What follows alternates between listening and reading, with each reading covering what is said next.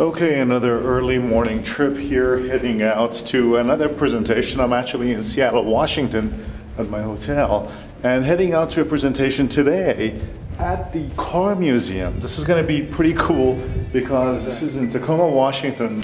So I'm going to just take you guys along for this ride as well.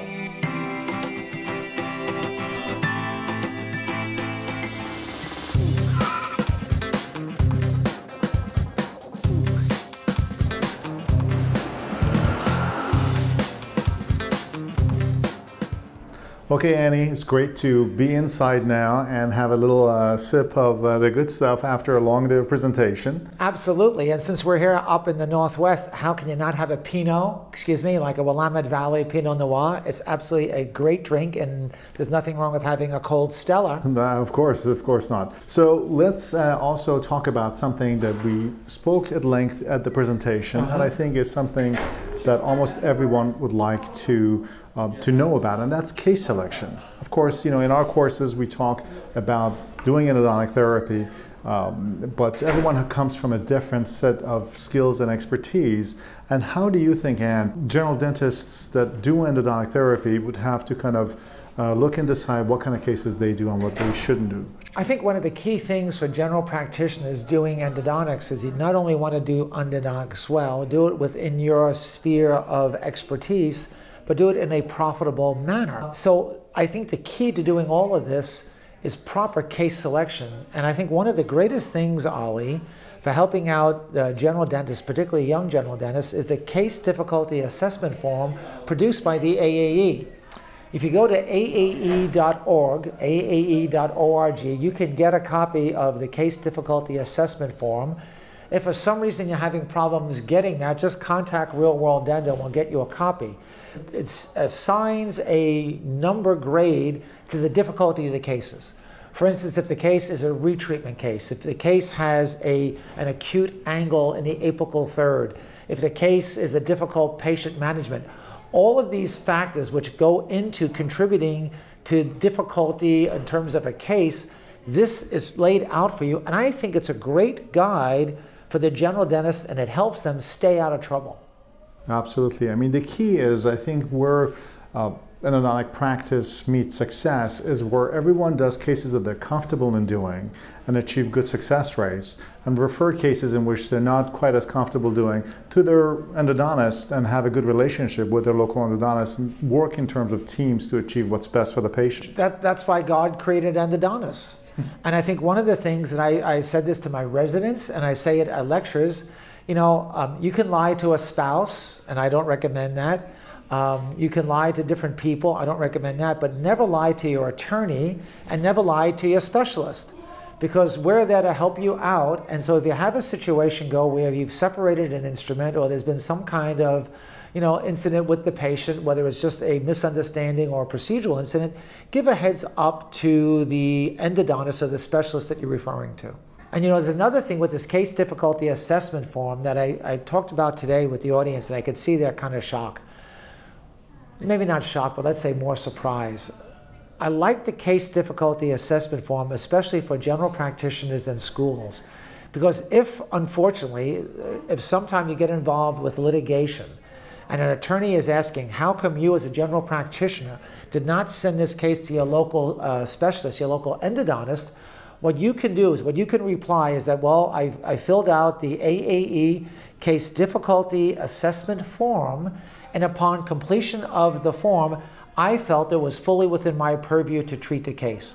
That's a very powerful argument legally if you're involved in such a situation.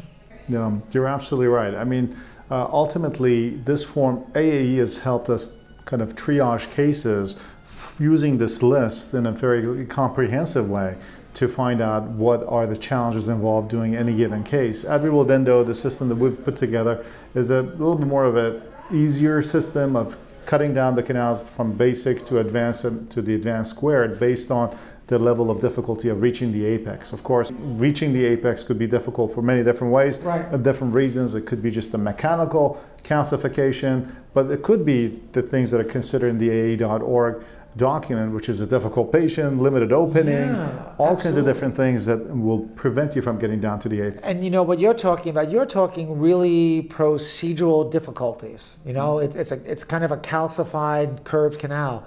I think in terms of patient selection, you have to take a look at the entire picture. Psychological difficulties? Absolutely. Let me basically give you an example. I remember years ago, one of my prosthodontic friends came to the office and had an x-ray in his hand, and he was sweating. He was diaphoretic. It's never a good thing when your prostodontist is sweating profusely. And it was a case where it was a premolar. He did a beautiful crown, and somehow he always missed the apex of the tooth. And when he took a final x-ray, he realized, oh my gosh, there's an area on this tooth. So what he wanted me to do was a root canal on this tooth with a minimal access, and it was a silver point case. The problem was this was a really, really difficult patient. But you know, we were able to get through, we were able to take the posts out, able to take out the silver points. We did it all in one visit, which is a good indication for single visit endo, difficult patients. But the key thing, and in terms of that patient, that was a really difficult patient.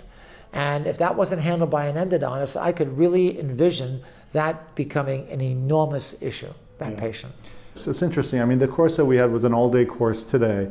A wonderful group of audience, many people from different levels of expertise from...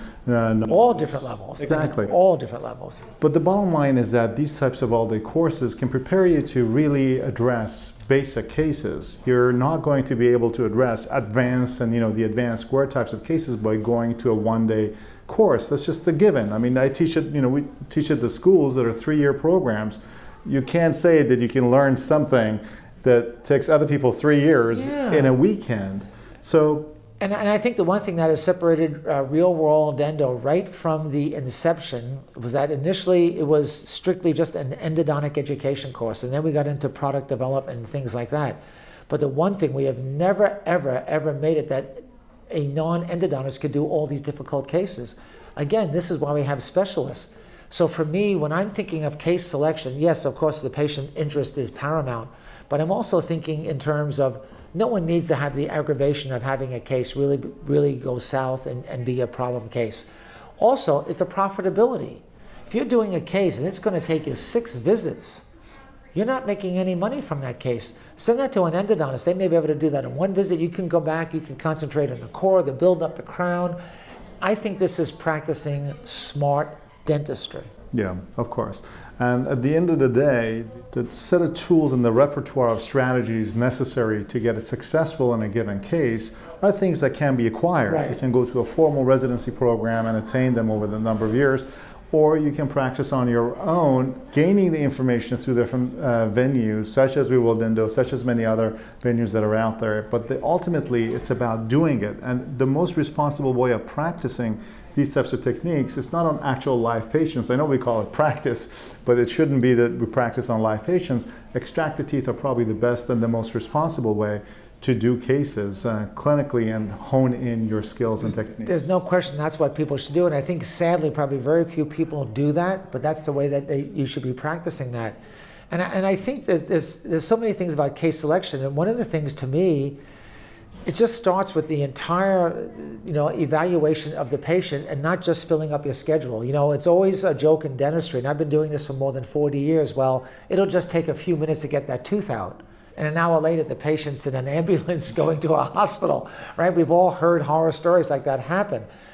I think one of the things in terms of a general practitioner not getting into trouble with a case, I think the AAE case difficulty assessment form is number one. The second thing that I have seen as a former program director was radiology evaluation.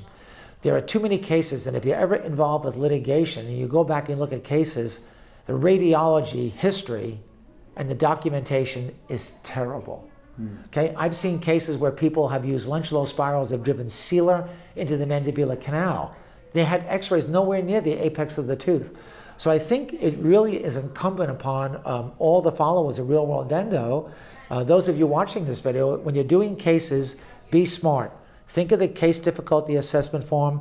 Take a good angled radiograph, use what other radiographic capabilities you have in the office, whether RVG, cone beam, whatever you want, But I think what you have to do is that proper documentation goes a long way in terms of proper case selection. Absolutely. I mean, it's the good old rule of do what, for your patients, what you'd like to have done onto you, if you will. So, you know, with enough expertise and experience, you'll be able to manage more difficult cases, and that's not a problem. Just get the expertise and the training so that you can do it.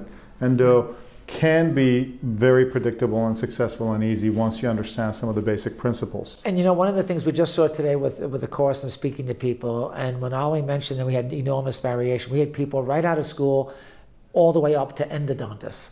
So we had this huge, you know, variation in terms of skill levels. If you do endodontics in a smart fashion, and you do it in a way that's reproducible and predictable, you know what? It actually becomes fun. And if endodontics becomes fun and predictable, it becomes profitable. Yeah. Absolutely. So that's it. We just wanted to share with you this experience coming from the beautiful Seattle and Tacoma area, and the car museum, which was wonderful. The car museum was fabulous. I've got the real world endo car charged up. There's a real world called the Bat car. It's actually a 1939 Zephyr, and it was absolutely terrific. And you know, when I look at some of these things and how we can incorporate things into our practice to make our life easy, you know what my feeling is? Too easy. Well, for Real World Endo, I'm Ali Nissen, and we're joined by Dr. Koch. And as usual, let's save some teeth. Yep.